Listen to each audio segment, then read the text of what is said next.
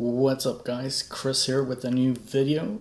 Today I'm going to show you how to disassemble an APS CAM870 shotgun shell, CO2 shell. So this is what it looks like assembled. We have the rim back here.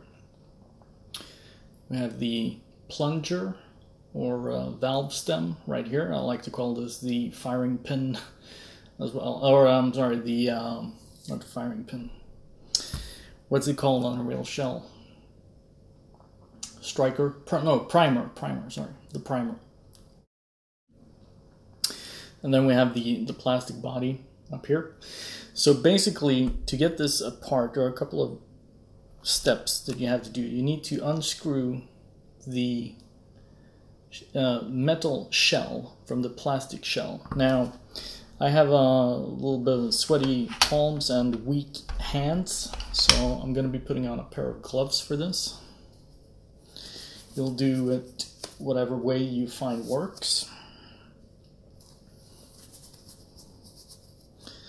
Basically, what you want to do is you want to grab on to this metal section, both the rim and the metal shell, and then undo the plastic body. It should come off fairly easily. It comes out like this, and you'll see there's an O-ring down here, and there are threads in here as well. So that's what mates these two together. We'll put the plastic shell to the side, and the next step would be that we need to get the rim off. Now these normally are pretty tight, and they should be. And the reason why they might be tighter than you would like or expect is that there's an O-ring in here between the metal body and the rim, and that has a tendency to swell up a little bit. So if I try to undo this just by hand with these rubberized gloves, I can't do it. So what you would need to do is you can either, here's the thing, you want to be careful not to mar or deform the metal body too much, because that actually, you need the structure to be intact. So what you can clamp onto is this upper piece between the rim and the actual body. So that space right there. So to actually undo the rim, I'm going to use a plumber's wrench, and it's going to go like this on the rim, and we're going to undo it. But I can't do that by hand, so I have one of these like hydraulic clamps or whatever you want to call it, and we will be putting the shell in this and trying to get it on tight. Now there is such a thing as you might go too much and actually deform the shell. So let's see if we can do this. We come in with the wrench, and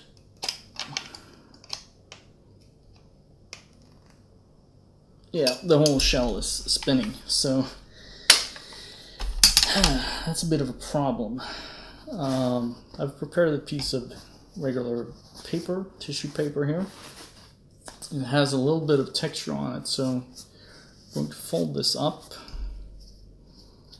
wrap it around the main body of the shell,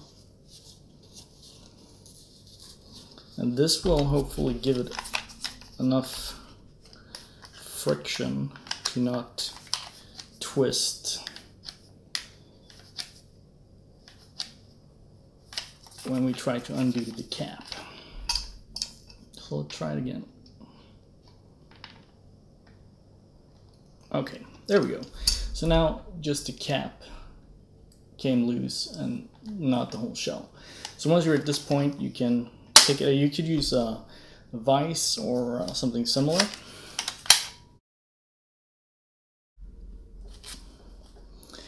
And now we can just undo the rim. And you can see here, there's the O-ring that I was talking about. This has a tendency to swell up, and that's what makes it so difficult to remove. So let me take off my gloves. All right, so now you can pull the rim out, and the valve stem may or may not come out with it. And what's left inside is a spacing washer and an O-ring at the bottom. So I'll use a pointy file. You want to be careful here not to actually mar up the finish or the machining, because this is all very precise. Actually, there's one thing in here that wants to come out, and this is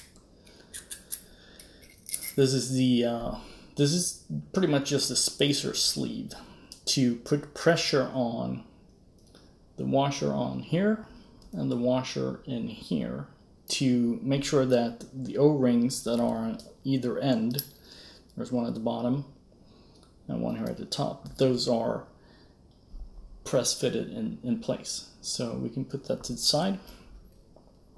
Go ahead and just nudge these two pieces out.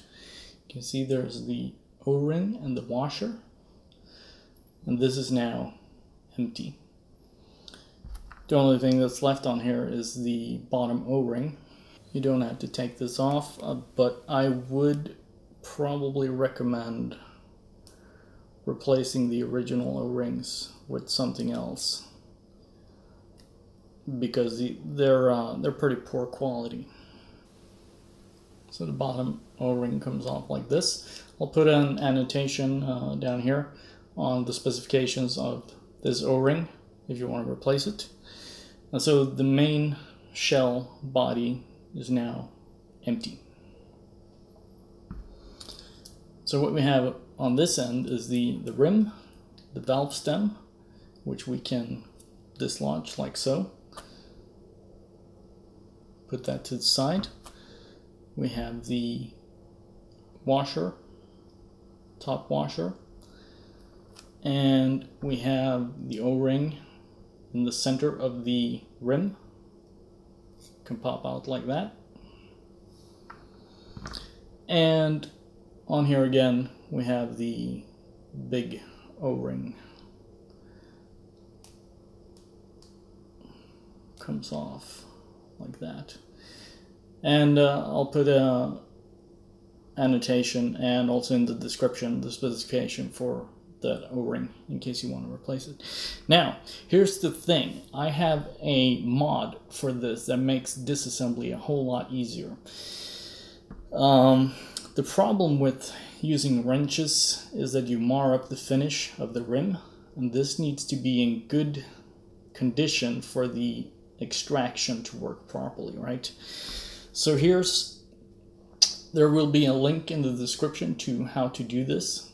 I simply use a Dremel cutting disc to make a cross cut in that part of the rim, and then I use a grinded down screwdriver to remove the shell. But that's a separate video. So here we go. The shell disassembled. Let me line all of this up. We have the plastic body, inner metal body, rim, spacing sleeve, top washer, bottom washer, top O-ring, bottom O-ring, and then we have one O-ring on the rim and one on the metal shell, and we have the valve stem as well. So that is how you disassemble the APS CAM870 shell the difficult way. Now please go look in the description if you want to do this mod to your shells. I would highly recommend it. If you find that you're taking them apart a lot, definitely helps. So that's it for this video, and I'll see you guys in the next one.